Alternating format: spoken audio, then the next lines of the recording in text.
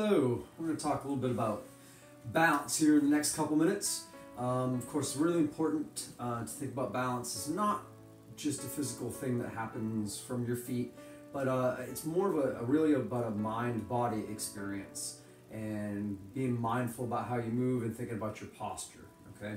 So we're going to start with our feet and kind of set our posture and set how you should feel balanced. So you do want to place your feet, and I do encourage you to do this barefoot or in socks so you can really get the sense of feeling the ground. But set your feet and really feel balanced in the middle of your feet. So sometimes we can lean forward a little bit and be gripping with our toes or leaning back into our heels. So you really want to find a centering in the middle of your feet. And when you really will feel it, once you get that sense of that, we're going to move up a little bit and we're going to talk about the knees. You want the knees just slightly soft.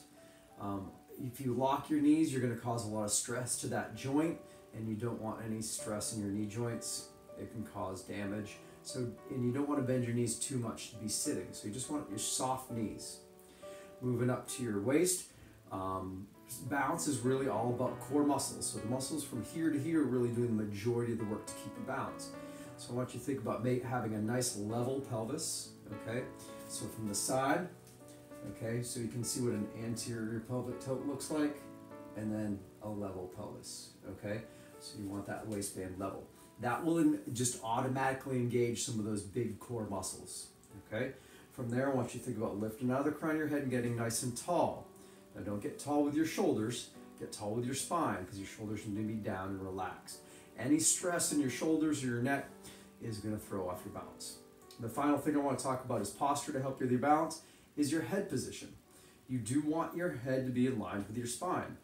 Okay, so as we use our technology and things, we sometimes tend to let our head drop. Okay, so every degree our head drops forward, we put more and more stress on our upper back and our neck. So right now, if I'm going to turn sideways, if my head is in the proper position, my head weighs about 12 pounds.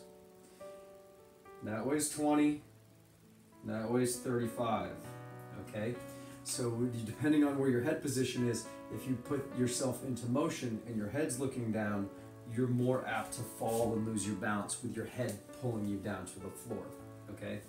So again, feet balanced, knees soft, pelvis level, spine long, okay? One of the most important things about balance is ankle mobility. Now, we don't think about that as much, but if we have tight, stiff ankles and we step on something that's uneven and we don't have flexibility in our ankles, that's going to turn us over into a fall as well. So this nice little exercise, it's really simple to keep some ankle mobility. I got a chair by me just in case. I always want to keep one hand in there just if I'm doing a balance drill, just for a little safety, okay? So you get your good posture, you can drag one foot back, put your toes on the ground, and you're going to do some ankle circles. Now the difference between doing an ankle circle like this and doing an ankle circle like that is here, your ankle gets to truly relax because it's your knee and hip. Your leg is making the circle, not your ankle. So you're going to do a few circles in each direction, and then you're going to switch to the other side and do a few. And again, that should feel really nice, like it's just bringing some energy. It's called synovial fluid. You're bringing some grease to the joints to loosen them up and get them prepared to work for you, okay? And this is one of my favorite balance drills here. It's called around the clock. So again, I'm going to have one hand here just in case I need it. And I'm going to pick a leg. I'm going to start with my right leg. I'm going to go 12 o'clock. I'm going to tap my foot down. I'm going to bring it back. And then 1 and bring it back. And then 2 and bring it back. If you're feeling confident, you let go of that hand. 3 and bring it back. 4, 5, 6. And then you switch legs. You take that left leg back.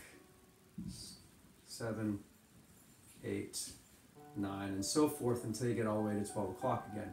The progression to this, again, is letting go. The second progression is to just hover your foot and take a little more time instead of tapping it down and see how long you can hold it. So your first progression is just tap and bring it back. Second progression is hover for a second. And then the third progression is to hold it a little bit longer if you can and bring it down and go all the way around the clock.